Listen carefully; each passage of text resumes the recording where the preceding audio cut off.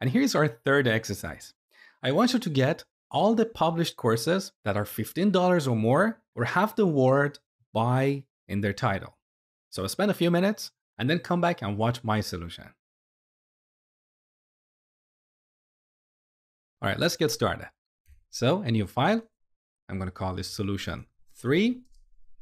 And again, to save time, I'm going to go to our previous solution, copy all the code, and paste it here. Now, I want to get all the published courses that are $15 or more or have the word buy in their title. So our first criteria should stay as is. We want to get only the published courses. Now here we need the OR method because we want to get courses that are $15 or more or have the word buy in their title. So we just need to modify our filtering objects here, okay? So let's delete these two objects.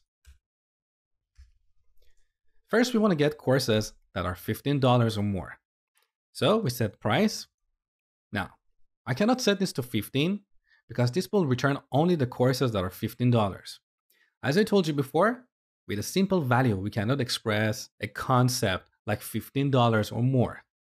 So we need to replace this with an object. In this object, we have key value pairs.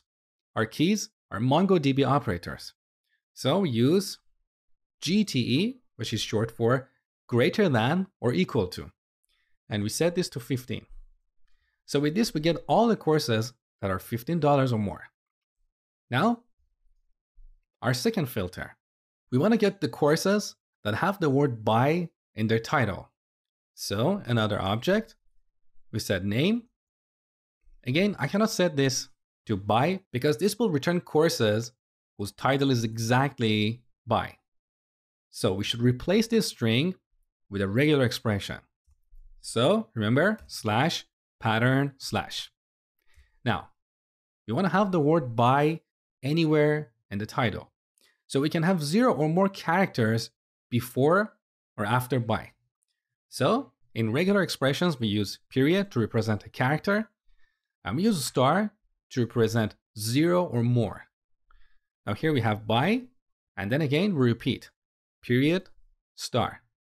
So 0 or more characters before or after. And also, I want to make sure that our search is case insensitive. So we need to put an I at the end. Now let's run the application. So node solution3.js. So we should get 4 courses. The first 3 courses, you can see their price is greater than or equal to $15. So here we have a $20 course, a $15 course, and another $15 course. But the last course is not $15. However, here we have the word buy in the name of this course.